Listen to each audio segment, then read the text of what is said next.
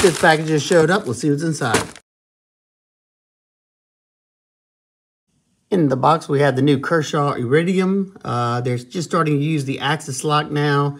It has contoured aluminum scales, aluminum backspacer, deep carry, tip-up pocket clip that's left on right-hand carry, thumb stud deployment, very snappy on their KVT ball bearings, very, very smooth action.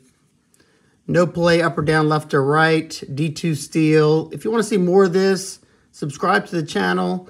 And if you're interested in this, I will leave links in the description and in the comments.